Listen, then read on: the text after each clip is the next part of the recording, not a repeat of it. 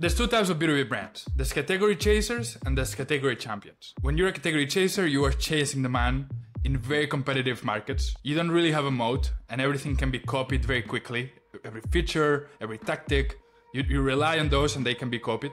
Your CPAs rise, and at the same time it's a pricing rate to the bottom. So you're competing in price, which means that you're going down and your profit margins are getting lower, and it's very hard to scale a company like that. Your outbound is usually very inefficient. You're just burning your market with cold emails, because it's the only way to get at least some leads and show that you're getting leads in, even if they never close. Your inbound is unpredictable, so you don't really have a system for inbound. You don't know how many leads you're gonna get. You don't know where the leads will come from. And you have a vision, but you don't have a story, right? Your stakeholders don't get it. You tell your vision of where the company is gonna go, but people don't really understand what that means, how you're gonna get it there, why you're doing that. That's category chasers. You don't want to live in that world. You want to live in the world of category champions.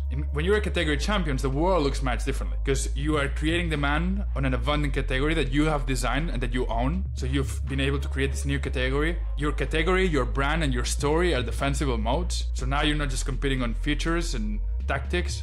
You are competing on brand and story and category when you're the leader and the category, the one that created, so you designed it. You're the first hitter. You're able to create demand with higher win rates.